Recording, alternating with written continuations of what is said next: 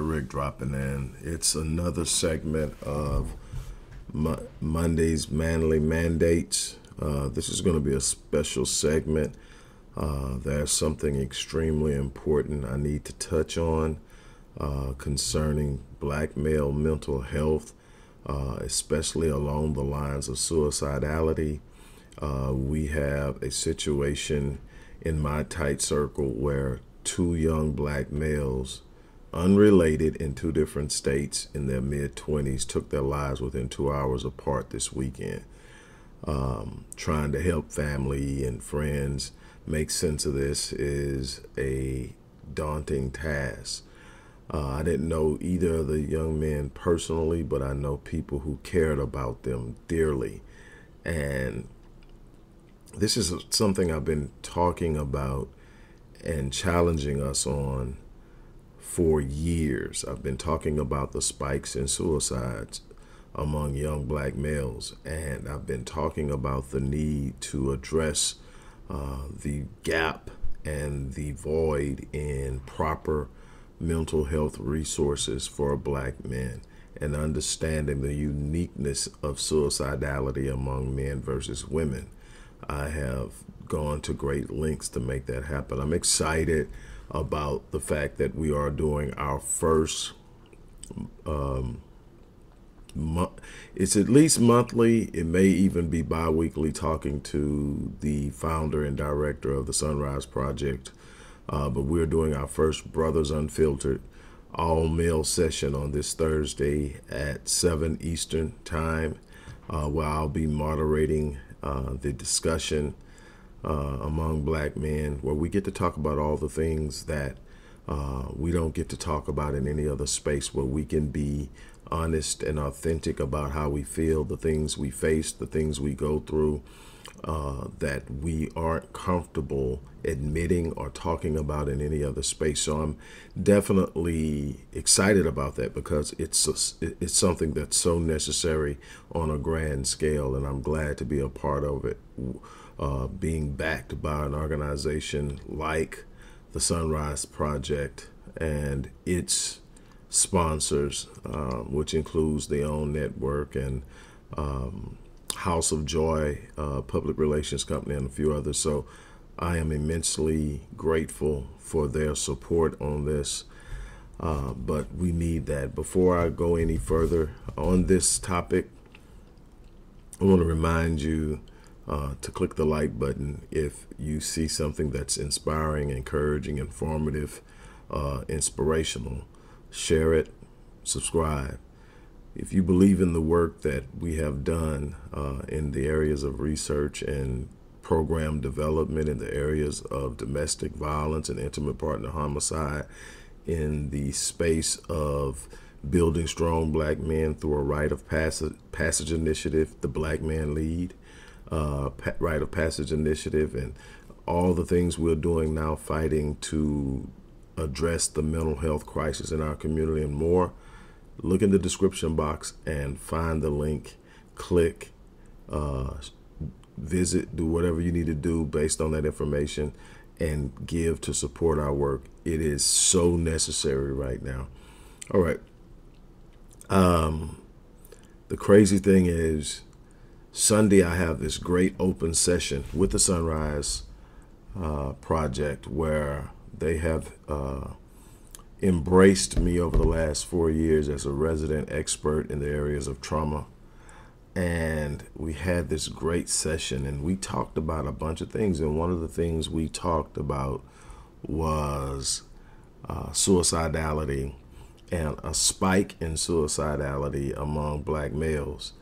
And it really and truly was a great session. It was exciting. Everybody was happy. And I mean, within an hour of getting off, I had another meeting with a client. A potential client at the time became a client about working with their son. And right after that, I got hit with the news that a young brother 24 years old, had killed himself the day before. So Saturday, at roughly around 5 p.m. on Saturday, he killed himself. This was actually here in Houston. And then within an hour of hearing that, one of our friends at the spot where we hang out, she lost her godson, who committed suicide 2 hours later, same day, but in D.C. The fact that they aren't related in any way impacted just shows how connected this world is and how many people who know each other are impacted by things. And I think we talk about all the things that make us manly, and we fail to talk about the plight of manhood. We fail to talk about the yearnings of a man, what drives a man. See, we're driven by things differently than what drives a woman, what causes a woman to be fulfilled, what causes a woman to have her sense of self-satisfied. We need to feel that we are filling our roles. We need to feel that we are being protectors, being providers, and it's all defined by our particular sector. Where are we from? Who are we measuring ourselves against? What level are we trying to achieve? And when we don't feel that we're fulfilling that, something is taken from us, something is out of us. And if we get to a point where we sense that there's nothing we can do to be what we're supposed to be, we can feel lost. We can feel unbearably overwhelmed. And far too often we're given very poor advice. Man up. It's going to be okay. This is what we do. Man up. And I'm not saying that you don't need to be emotionally tough, that you don't need to have the capacity to push through. But some of the people that I consider to be some of the toughest and the strongest people on the planet, I've lost to suicide. So it's not just that, it's something more. So I started to dig and I started to look. And what I realized, there's a verse on To Be a Man, which is a song by Dax, a Canadian artist. And it's on the mega remix version, because he has the initial song, then he has the remix with Darius Rucker, then he has the mega remix, which has like 8 artists on it. And the song is dope because it's got some very talented artists on it, but they're spitting real live truths about how we feel as men, what it's like to be a man. And it goes in, but it's one line that just sticks out to me, and there's so many, but it's one line that sticks out to me. It says, no wonder, and I'm paraphrasing, no wonder why it's mostly men that commit suicide. Maybe it's because we feel that we're already dead inside. And we have to address this idea of this thought that we're dead, and that we need to escape old thinking that suicide is a sign of weakness versus an illness, versus a sickness, versus a sense of hopelessness. Where there is no hope, there is no future. And if there's no future, there's no drive to live. You got to understand, you may have your paradigm set in a way that just the idea of being alive is all the hope you need. And so you don't approach those spectrums, but not everybody has the same developmental construct as you. Not everybody is reared on the same dynamic. Not everybody has had the same psychological interferences as you. And you got to understand and give people the room and the space to be real in their own personal reality and be there to provide them with the assistance. But we need to get more inclined into supporting things that will provide the resources for men in spaces. That's why I'm so excited about what's going to happen on Thursdays, because now men are going to know at least once a month I got somewhere I can go and say some stuff that I probably can't say anywhere else, because it's going to be a safe space. There's no digging at anybody. There's no stupid questions. There's no stupid conversation. There's no picking on anybody. There's no belittling anybody. None of that's going to be tolerated in this space. This space is your truth is your truth. I don't have to understand it.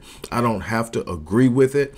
I don't have to feel that it's legitimate, but I have to respect that that's your truth. That's where healing begins. I can't help you heal if I'm trying to make your illness align with my idea of what life is supposed to be when that's not your experience. I've got to be able to step outside of the box of my own experiences and be willing to admit some people have been through some things that I haven't been through. Some people have seen some things that I haven't seen. Some people have been hurt in ways that I cannot imagine. And people are struggling with these things. And most times men can't say it.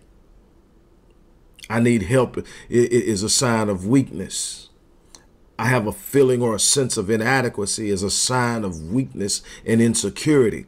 And it's all these things that we need to say so that we can approach it, so that we can broach the topic to get the healing balm on the wound that is causing the feeling. But nobody wants you to say it. Nobody is comfortable saying it. It's time out.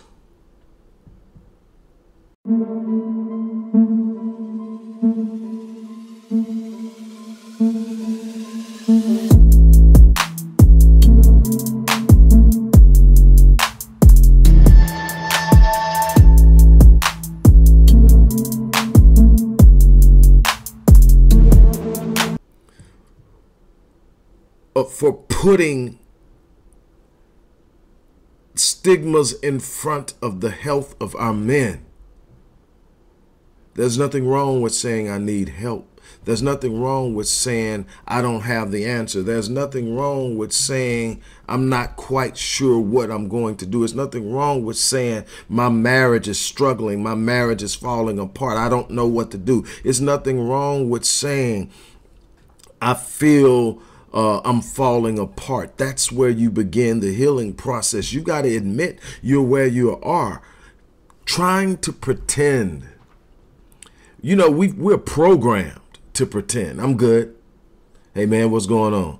How's everything going? I'm good. Man, I ain't heard from you in a while. What's up? I'm good. I'm good. And I get to the point, if I get a certain amount of I'm goods, I say, well, obviously, I'm not reaching out to you frequently enough because nobody's good all the time. It's not that I'm wishing for you to be bad. It's that I need to know when you're not. And if every time I talk to you, you're saying you're good, then I'm not reaching out enough, because it's in the moments that I'm not reaching out to you that you're going through something that I need to be there for you. And so I got to get myself more inclined to reach out to you more. And that is the responsibility of a brotherhood, is saying, man, not on my watch. It is the responsibility of a brotherhood to sit up and say, you know what, I hear you.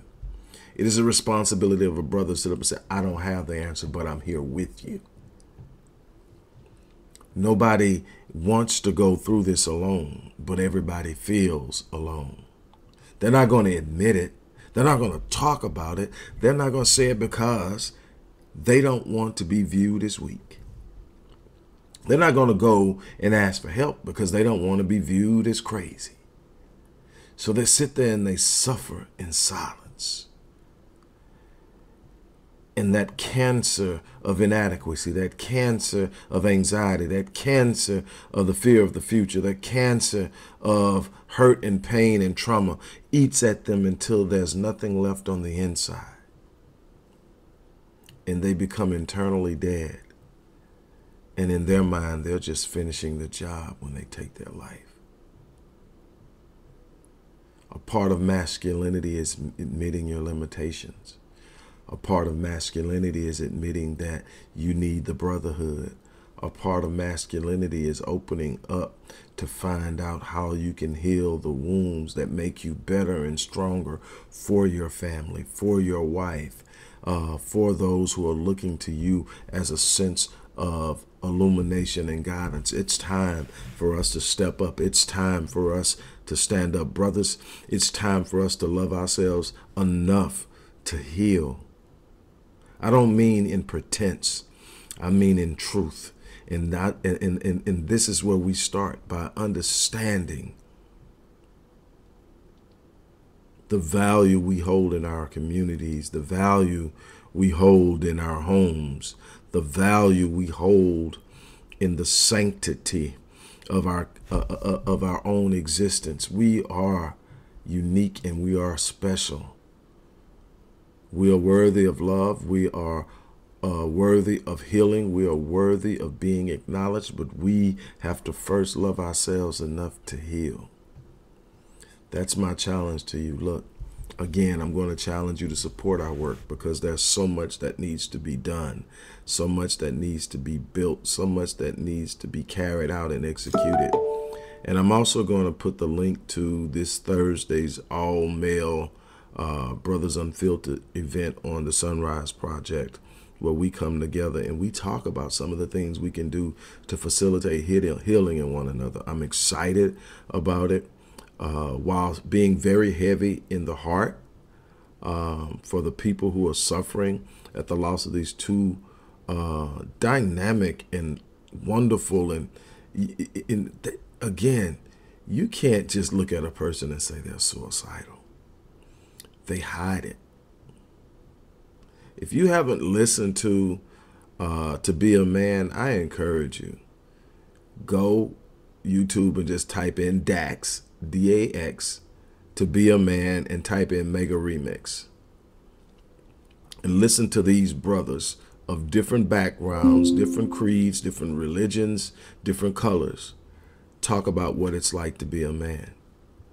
And for my brothers, it's a little extra for us. And everybody who's a black man who's really trying to do it understands that. And this is just one more reason why we need to come together.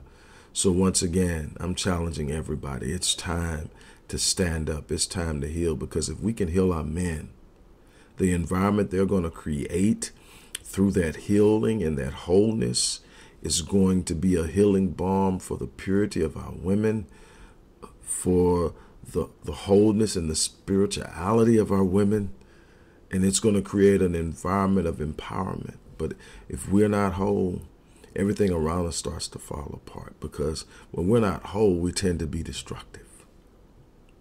If we're not destroying something else, we're destroying ourselves. That's it for now. Look, I'm going to get ready to check out of here. I want to thank you guys for giving me a little extra time on this week's segment of Monday's Manly Mandates. This is a series on masculinity, black male masculinity, and I'll see you again on next week. Take care.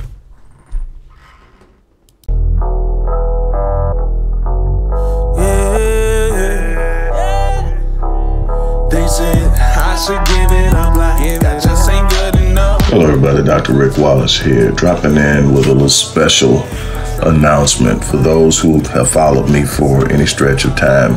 You know, outside of the businesses that I run, like Myriad Business Solutions, the Visionetics Institute, Odyssey Media Group, I also do a great deal of work inside of the inner city communities in Houston, Dallas, and other areas. I'm asking now, as we push a fundraiser, that you support what the Odyssey Project is doing in the inner cities, especially with programs like Black Men Lead, which is a rite of passage initiative, and Restoring Ghetto's Forgotten Daughters, which is a program focused on helping young girls, but boys as well, suffering from childhood sexual abuse, rape, molestation, domestic abuse, absentee fatherhood, and so many other things. The information will be in the box. Thank you.